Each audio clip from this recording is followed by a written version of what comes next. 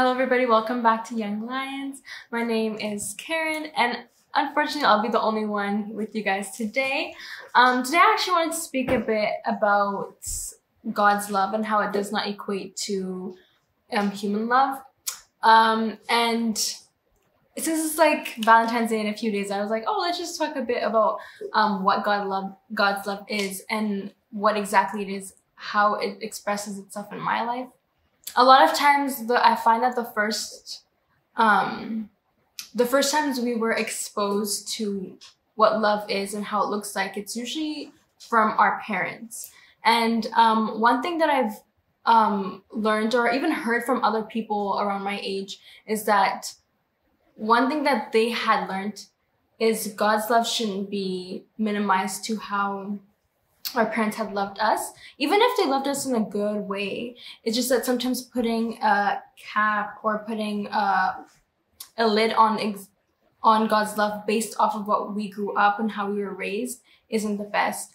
There's a few reasons as to why that is. There's a Bible verse that talks about what God's love is, or what love is. Love is kind, love is slow to anger, all of those things.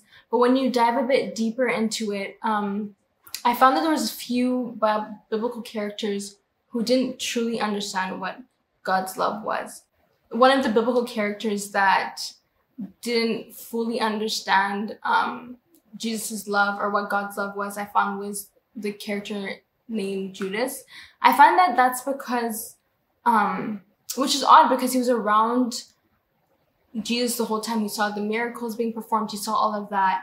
However, I think he didn't understand the full revelation of God's love, and that God's love is very forgiving. A lot of times, actually, just like Judas, we can think that once we've sinned or once we've gone behind what God wanted for us, then we need to, then there's no returning back.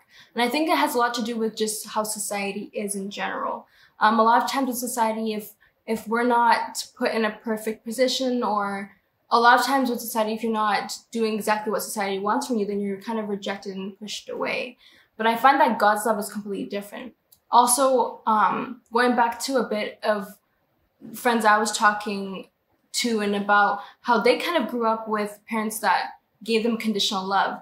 Whereas whenever they would do something, that's when their parents would love them. But if they're not doing exactly what their parents want out of them, then their parents would kind of push them away. And a lot of times they would actually think that that's exactly how God's love was, until they had to experience God's love for themselves. And when they would sin, they would find themselves running away or not trying to sit in his presence, when that's exactly what we should be doing. Whenever we sin or whenever we feel like we're not exactly what we want to be, or we know that we've done wrong, instead of walking away from Christ, then we should actually be in his presence, because it's only his presence that can transform us. We can't transform ourselves in our own way.